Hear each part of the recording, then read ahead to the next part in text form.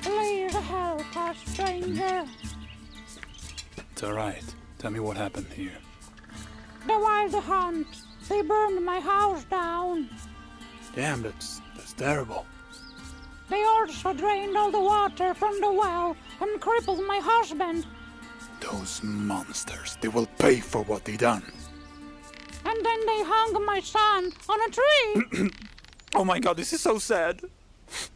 I mean, I have been through some heavy shit, but this is too much.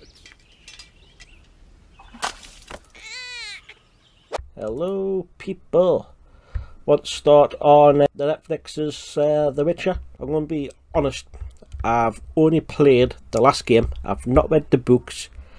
There was the spin-off I sort of wanted to play, but I was too poor at the time to buy it. Is it Phone Breakers or Breaking Phone? I've seen it on Steam sale, so I'm going to get it at some point. Hopefully it stays on sale when I get paid. I hope so. Well, I hope so anyway. But I basically want to get into Netflix, The Witcher showrunner disputes claims the show writers mocked the books. As I really said, I don't really have a dog in this fight. I tried to watch the first one, well, the first series. I couldn't really get into it.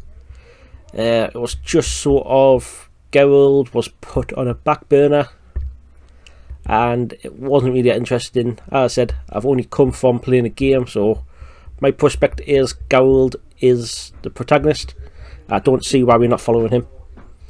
Coming from that though, let's get into it. Don't believe everything you read. See that there was that Kevin Smith bullshit with He-Man with Clownfish TV. Neon and Geeky Sparkles had some beef there. They were unfairly fucking targeted, and it turns out that they were right. So yeah, listen, look. There was Kathleen Kennedy, not Kathleen Kennedy, even though she's kind of a pain in the arse. Is it James Marigold? James Marigold is doing Indy 5, I believe. Indiana Jones 5. Dial of Destiny. Flipping hell, a shit name in it. So, he's also came out against Doomcock, claiming it's not real, what he was saying, because originally it started on 4chan. Slating the movie, Doomcock picked it up with some sources, and then basically the directors came out and said it's not true, it's not that, so on and so forth, BS. So now we're going to crack on. Nothing. So we're going to crack on. I've got something to sort of basically not trust the basically the writers in this. But let's crack on. The Witcher showrunners, Lauren Hissrich has reported that Netflix fans are insistent she has never mocked the books, the video game and Netflix show based upon it. So yeah, let's just instantly disprove this, get it away with. So Hissrich admits when she first wrote Roach's death scene. So this is key in season 2, I believe. Like I said, I've not got over season 1 to be honest. Her instance was to punctuate the moment with a bit of meta comedy. Henry Cavill pushed for a more heartfelt moment, and eventually Hissrich caved, which she said was ultimately the right call. See man, she doesn't understand what the crack is. Henry was unhappy with the line she recalled. Finally I said, you know what, you can come up and something, I trust you. So Henry Cavill pretty much saved that scene, and pretty much he carried the movie, he carried the series.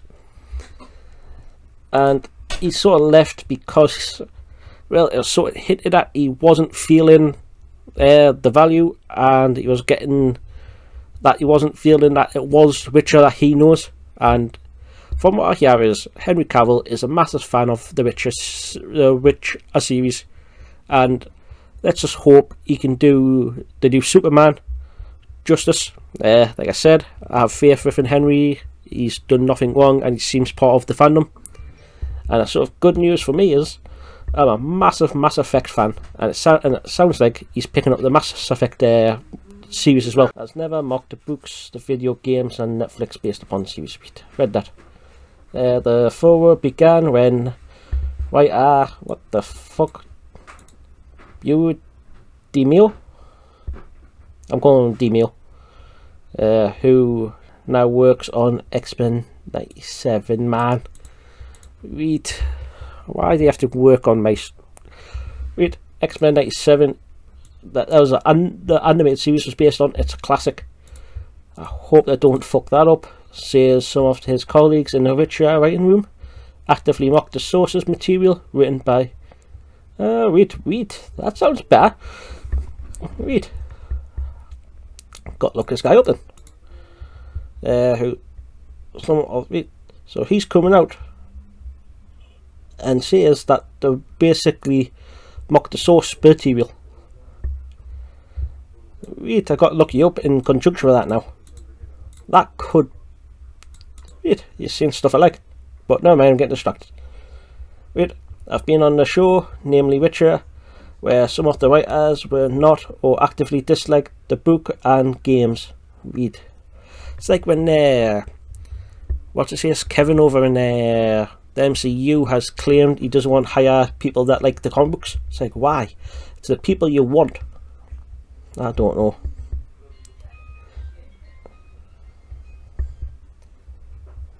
Even actively mocking the source material, DeVos said in an interview back in October.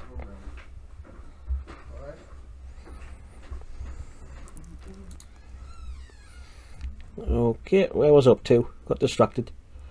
Wait, in a recipe for disaster and bad morale, he added, fandom as a litmus test checks ego and makes all the long nights worth it. You have to respect the work before you're allowed to add it to its legacy.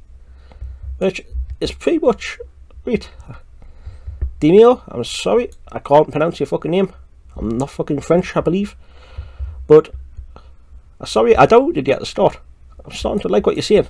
And hopefully you can actually do X-Men 97 some justice. Wait, that sounds good, that. Since then, the Witcher fans have flooded his Witcher social media channels with complaints about, fair enough, we've seen what happened there. So they put out the petition, well, the fans did anyway, on change.org.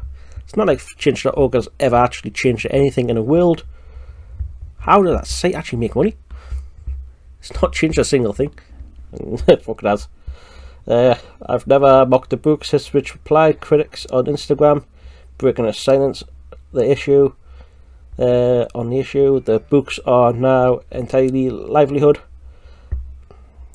Fucking hell. If you're relying on one show to be your livelihood, that's quite bad.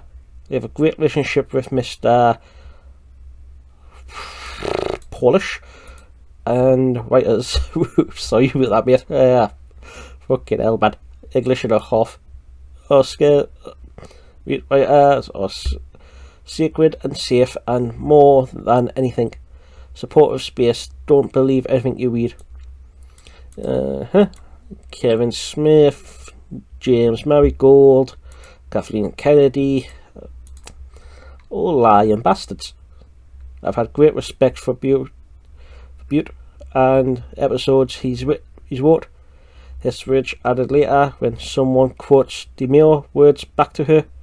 The the Striga episode is one of my favourites. He wrote the one where people came at Kevin Moore and Escalade dies, which had a lot of backlash, but he was brave in telling the story he wanted to tell.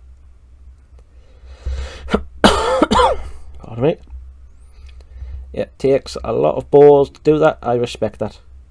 Her response has been backed up by current writer, fuck's sake, Javid fucking Grillo-Marxuach, fuck you, I don't know, who insists that the rumours about mocking the material are false. Whereas Matt D fucking Ambrogio called fucking Demille comments a whole mess of lies from an ex-writer of the show. Ooh, that sounded a bit solid, didn't it? The rumours are... Wait, I was going to read this. From Javid. Rumours are false. I was there. You would think for a writer And nah, my English is not good. I'm fucking native and my English is shit. Bear in mind, I'm fucking dyslexic. Fucking slightly autistic. I can't even see what that is now. Wait, that might be my next video, really. So here's the falls. I went there every day of season 3 and experienced a workplace that was not only great and no hate of the source material at all. Ooh, salty. I wish he wanted to do. Read fair enough. Well, yeah, if he was. So, if the video was season 2, it seems like. But anyway. Getting off topic. Instead, the Hunger Games Liam's Hemsworth. Right, I'm not looking forward to that. I mean, what was we watching in the first place? Henry Cavill could have convinced us. Liam's Hemsworth is definitely not going to convince me. It also brings different energy to the show that producers are excited about. Yep, someone that's more go with the flow, go and crack on with it. But hey, that's me, that's Davyverse. What's your take on this? I'll catch you in the next one. Peace. Hey, don't forget to like and subscribe to the Davyverse.